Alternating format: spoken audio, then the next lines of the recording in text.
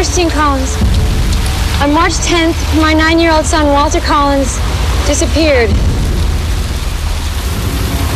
And a 5-month investigation led to a boy being brought to Los Angeles from DeKalb, Illinois.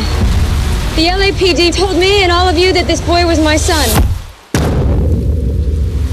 He was not my son.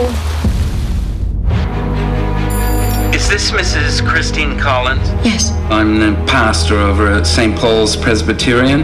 I've made it my mission in life to bring to light all the things the LAPD wish none of us ever knew about. This police department does not tolerate dissent, and you are in a position to embarrass them, and they do not like it. I just want my son home. Why are you doing this, Mrs. Collins? You have stopped looking for my son. Why should we be looking for someone we've already found? The mayor wants this to go away. You can't do this. No. You are to convey the prisoner to the Los Angeles County General Hospital Psychopathic Ward. By signing this, you certify the police were right in sending you here for observation, and it absolves them of all responsibility. I won't sign that. Orderly! What the hell have you done with Christine Collins? I know my son is out there.